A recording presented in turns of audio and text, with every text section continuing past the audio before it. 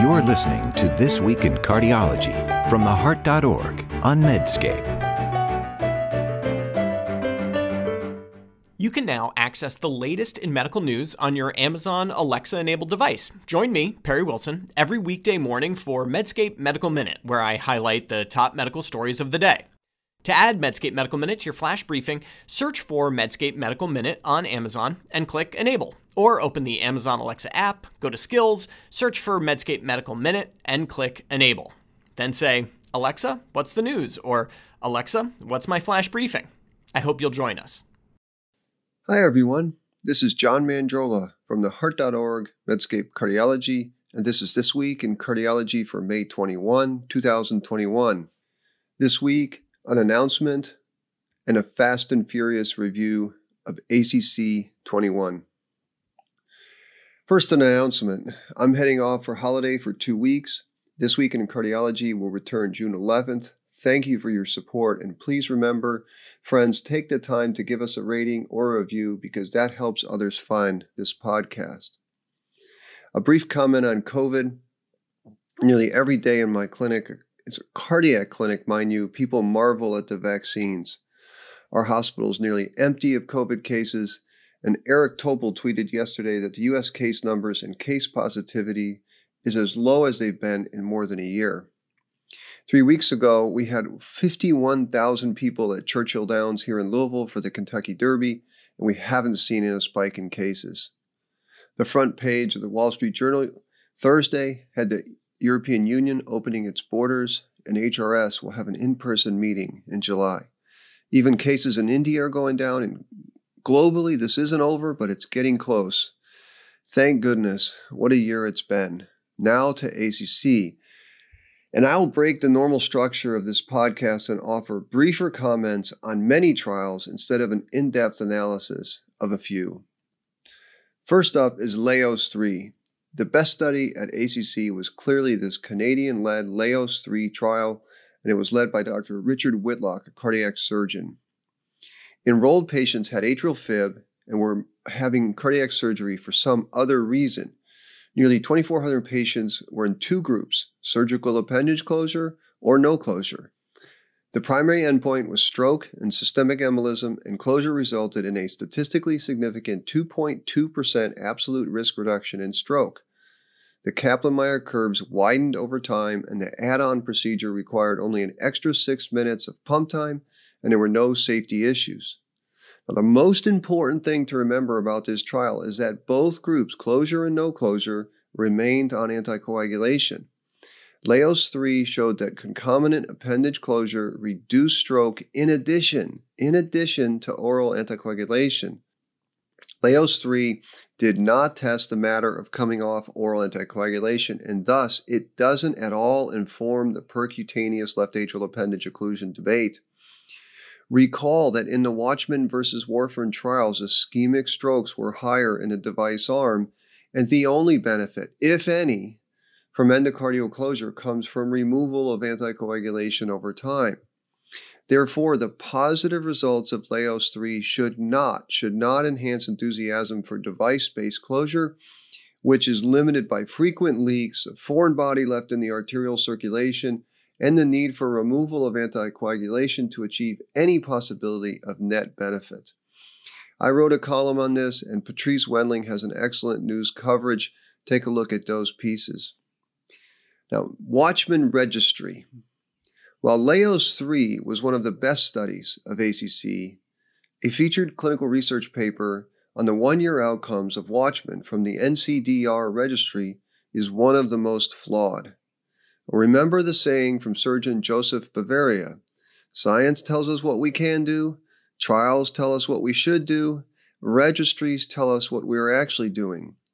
The Mandrola addition would be if you try to extract anything more from a registry, then you are on shaky ground. And that, my friends, is what happened in this featured clinical research paper. A look at the baseline characteristics of this study reveals what happens when regulators are lax and enthusiasm is high. That is, indication creep. Consider that the CMS National Coverage Decision calls for Watchman use in patients deemed unable to take long-term anticoagulation. but the average has-bled score in this registry study was 3.0. Score of 3 would predict a modest rate of bleeding, 3.74 bleeds per 100 patient years. That is a risk level not usually considered high enough to warrant discontinuation of oral anticoagulation. But what is more, the rate of major bleeding in this registry was 69%, meaning that more than 1 in 3 patients who were implanted with a Watchman had not had a major bleed. So I ask, why, again, are these patients unable to take oral anticoagulation? But the major issue with this paper, the authors present a 1-year Kaplan-Meier rate of ischemic stroke of 1.53%, and they compare it to a rate of bleeding of an estimate based on historical controls of 6.2%, and then show this beautiful graph of a 77% risk reduction of stroke. In 2021, this is shocking. It's an embarrassment for our profession. Well, there's 3 obvious reasons why you cannot compare patients in a registry with quote-unquote historical controls. First, in a systematic review of papers looking at patients with AFib who do not receive oral anticoagulation, Quinn et al. In Circulation has shown that untreated stroke rates have massive variation, even in the same CHADS-VASc group. The translation is no one has any earthly idea what the rate of stroke is in untreated AF patients. Second reason, these were only 1-year stroke rates, and the Watchman protocol calls for patients to stay on oral anticoagulation for a fixed period of time after this procedure. So 1-year rates will be artificially low in the Watchman arm. Third, and this is the craziest part, at 1 year, 29% of patients in this study were lost to follow-up. They didn't have data on 1 in 3 patients. Now, how does this paper get into featured research? If this is published in a journal in this format, I'll probably go into ventricular tachycardia. Next topic is sacubitril valsartan. The Paradise-MI is an industry-sponsored global trial comparing the angiotensin-neprilysin inhibitor sacubitril valsartan to ramipril in post-MI patients who have both an EF of less than 40% and clinical heart failure. Patients also had to have 1 of 8 risk-enhancing features. Paradise-MI was designed, therefore, to enroll high-risk patients, and if you believe the amazing risk reduction seen in heart failure with reduced ejection fraction that comes from the Paradigm-HF trial, your prior would be to expect the ARNI drug to crush plain old ramipril. But that's not what happened. In the primary endpoint of CV death and heart failure events, patients treated with the ARNI drug experienced 6.7 events per 100 patient years, compared with 7.4 events per 100 patient years for the ramipril-treated patients. That 0.7 absolute difference translated to a hazard ratio of 0.90. 95% confidence intervals range from 0.78 to above 1.04. The p-value of 0.17 was less than 2 standard deviations from the null, not even close to the accepted standard. Now, the authors, to my surprise, then used language and presentation techniques that seemed to distract our attention from the failure of this trial to meet its primary endpoint. We call this spin. First, they showed the Kaplan-Meier curves for the primary endpoint on a truncated y-axis, thereby accentuating the non-significant hazard ratio of 0.90. Always look at the y-axis. They then showed 2 other analyses, the primary endpoint with total events rather than time to first event, and also investigator-adjudicated events.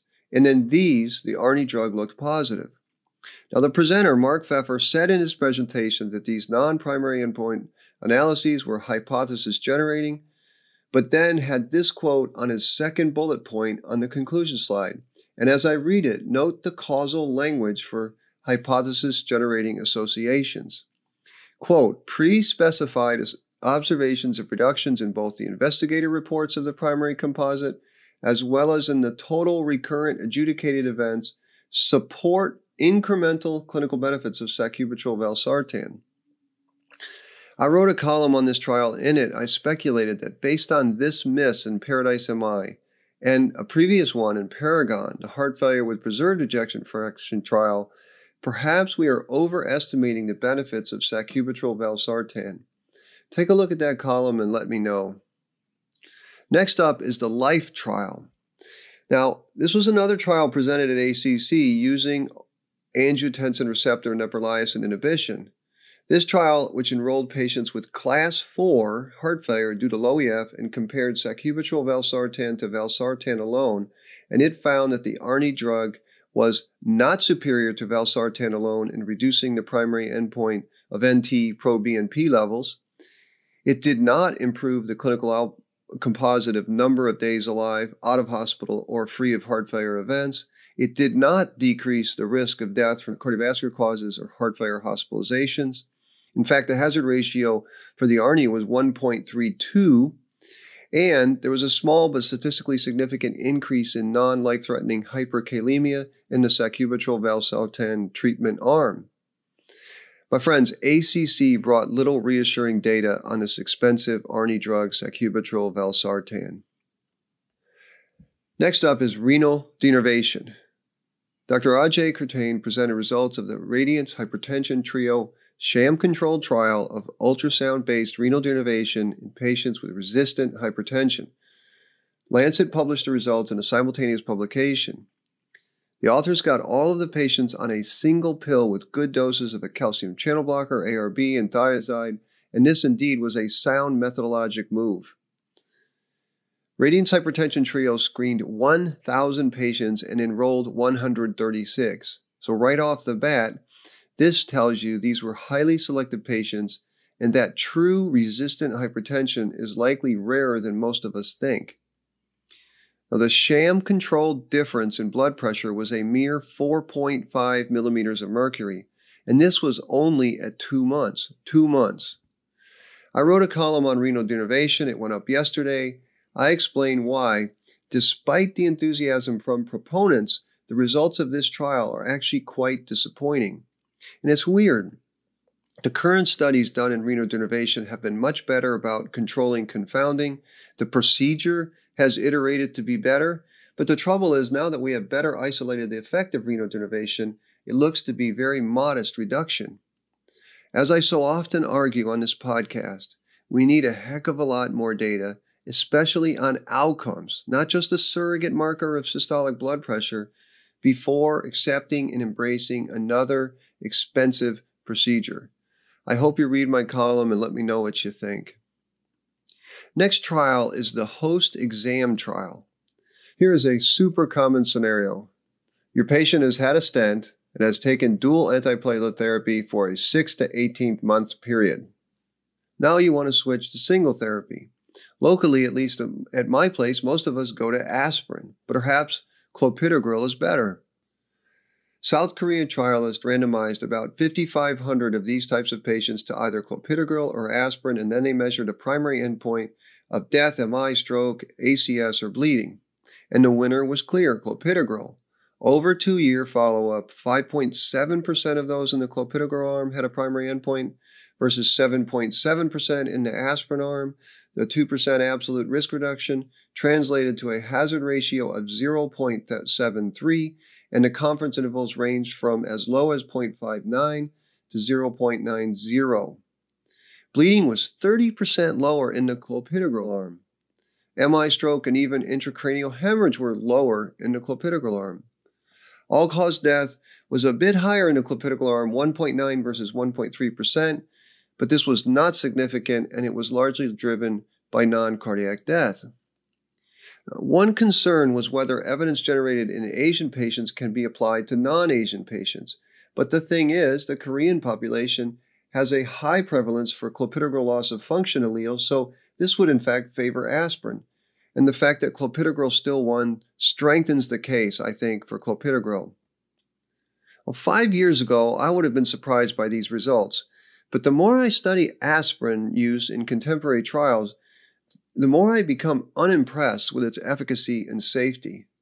For instance, in 2018, we saw 3 non-significant trials for aspirin in primary prevention. And it's easy to forget that in Rivaroxaban, apixaban versus aspirin 81 milligrams for patients with AFib, the bleeding rates for full-dose apixaban were essentially the same as with aspirin. And as was mentioned in Sue Hughes' news coverage, the 20-year-old Capri trial of Clopidogrel versus aspirin 325 for secondary prevention found a modest but significant 0.5% reduction in hard endpoints. I really can't see how host exam doesn't cause consideration of change in practice when it comes to transitioning from dual antiplatelet to single antiplatelet therapy after stents. All right, next trials, alcohol and AFib. Dr. Greg Marcus and his team from the University of California, San Francisco have been publishing some elegant studies surrounding the effects of alcohol in the atrium. At ACC, he presented results of a nifty experiment studying the acute effects of alcohol on AF episodes. They took patients who had known PAF and set them up with ECG monitors and actually alcohol sensors, and each patient acted as their own control.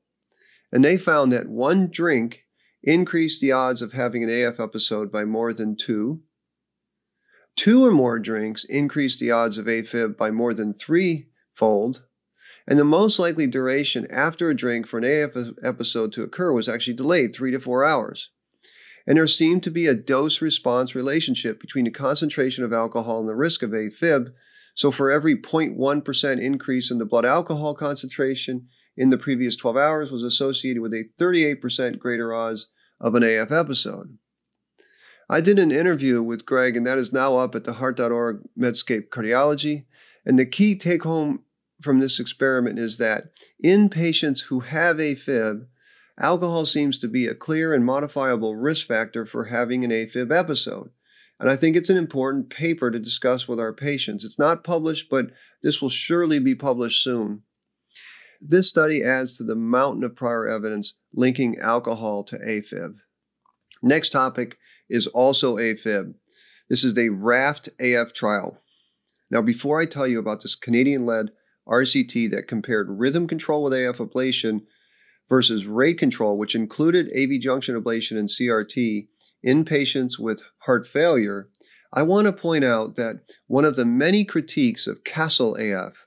Now, CASTLE-AF is the seminal RCT that found that AF ablation was superior to antiarrhythmic drugs in patients with heart failure with reduced ejection fraction was its design.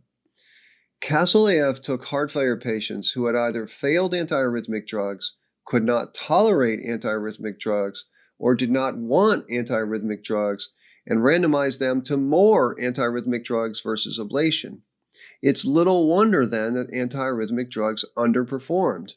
And to my young listeners, it's important to recognize that an important area of bias in trials comes during their design.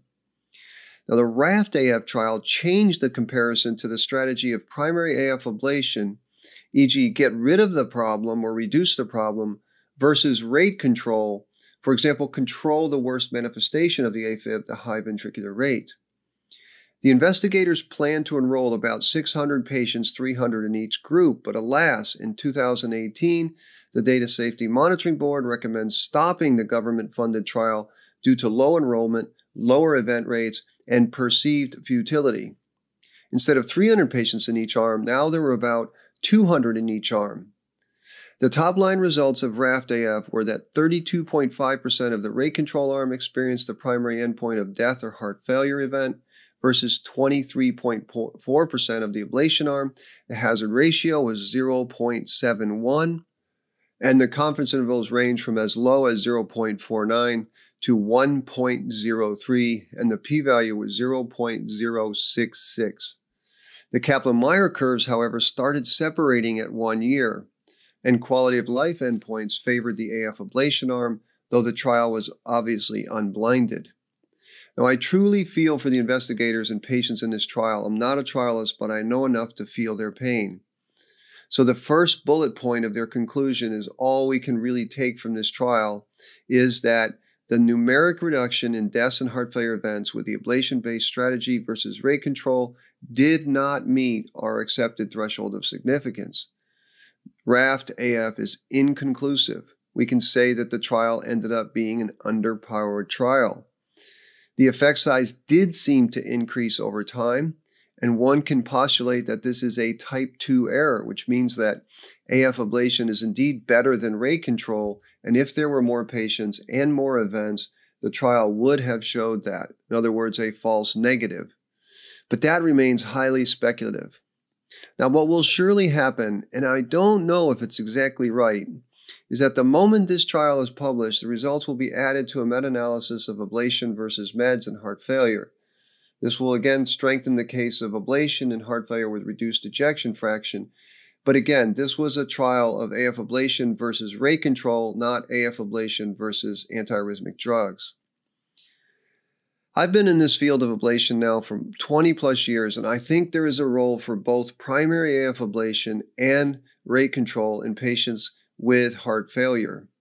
The key in choosing the right approach in these patients is exactly as David Sackett envisioned with his evidence-based medicine, and that is a combination of using the best evidence plus judgment and patient preferences. And until there's more data, judgment here reigns supreme. Next topic is the ACTION trial. Well established is that COVID-19 infection has been associated with thromboembolic complications. Early in the pandemic, there was much interest in using various anticoagulation regimens.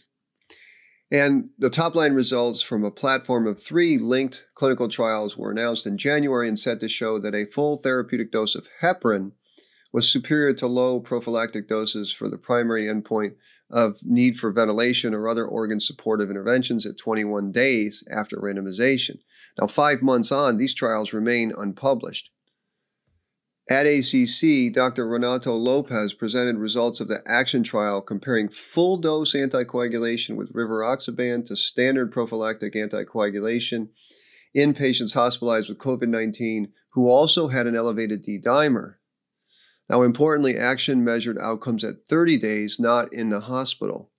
And after randomizing more than 600 patients, ACTION did not show a statistically significant reduction in a combined primary endpoint of death, duration of hospital stay, and duration of oxygen use.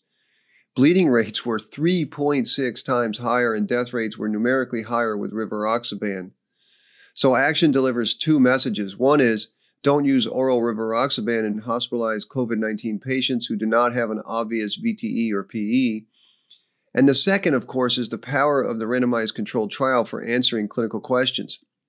Yes, patients with COVID-19 who have elevated D-dimers may have an increased risk for clotting complications, but this does not mean full-dose oral anticoagulation will provide benefit. Kudos to Dr. Lopez and the ACTION trialist. 2 more trials. Next is rehab heart failure. Now here is another common scenario. An older patient with frailty presents with acute decompensated heart failure. Everyone is focused on medical management and possibly even device management. None of the guidelines here address physical functioning.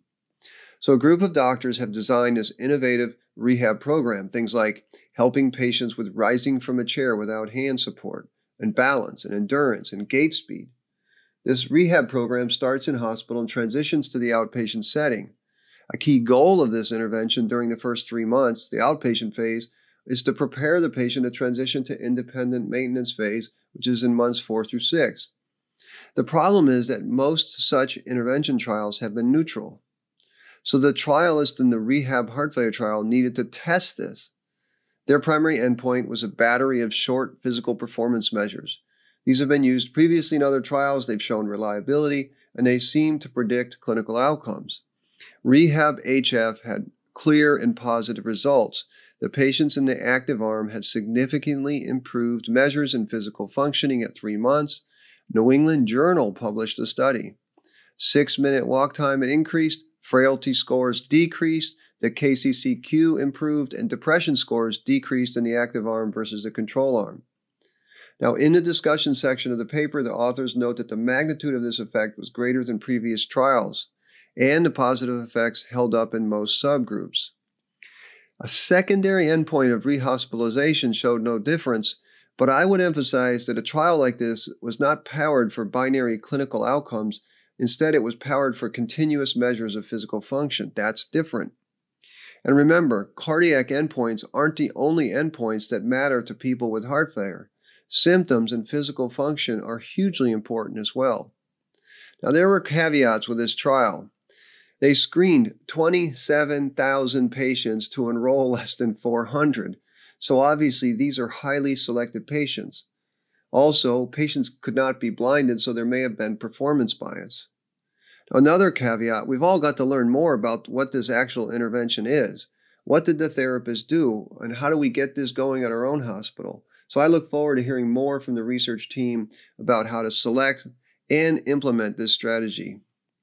Steve Stiles has a comprehensive news write-up, and it's as if he knew we would all have tons of questions about this extremely encouraging study. And a final caveat, we need to be very careful that for many patients, heart failure is an end-of-life condition, and for these patients, palliative care and hospice may be the best approach. I see a lot of patients sent for rehab to get stronger who have no chance of getting stronger because they are dying. Final topic today is the question of 81 versus 325 milligrams of aspirin. The ACC featured a large pragmatic trial of aspirin 81 versus 325 for secondary prevention of major adverse cardiac events. The main results of the ADAPTABLE trial were that there were no significant differences in MACE or bleeding outcomes with the two doses. There was good news and bad news about ADAPTABLE. First, the trial featured these novel methods in which researchers used a PCORI-net group of 40 U.S. centers that are committed to compiling data in a common format. Invitations to enroll in the study were sent to eligible patients identified from these medical records. Consent randomization took place on the patient web portal.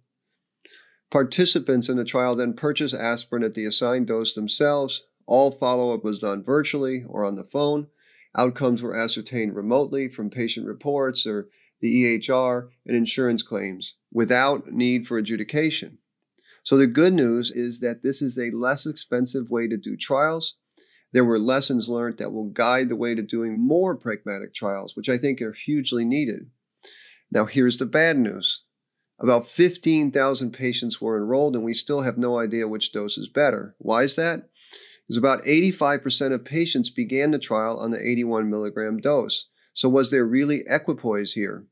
Then, during the trial, 41% of those randomized to the 325 milligram dose switched to 81 milligrams, and only 7% switched the other way. Since switching was not likely at random, we cannot make definitive clinical conclusions about the best aspirin dose for secondary prevention. So that's it for This Week in Cardiology. I know I went longer than usual, but I wanted to discuss as many ACC stories as possible. I will see you all again back on June 11th, and again, thank you for your support. I'm grateful. You're listening to This Week in Cardiology from theheart.org on Medscape.